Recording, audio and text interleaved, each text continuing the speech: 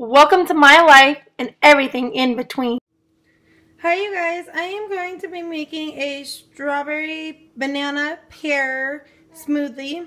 So the first thing you want to do is get all your ingredients. So I have my strawberries, the Walmart ones, they're just frozen. I have 1 cup of juice. I have my banana and I have my pear. So you're going to want to cut up your pear into slices. So once your pear is cut up into slices, you want to put about half the pear in. And then same with the banana, you want to do half the banana. And you want to add your banana in, and then you're going to get a handful of strawberries and put some strawberries in. And then you need to add in your fluid. I am putting a little bit of blue juice in. So for mine, it's about a cup.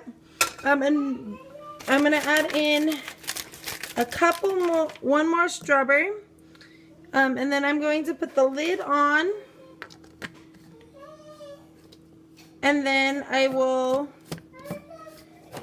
make sure that your lid is on tightly.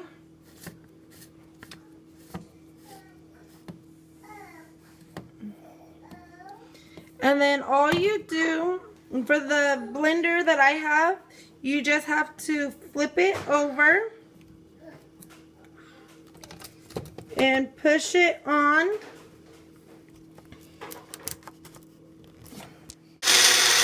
you plug it in and it will blend it all up for you.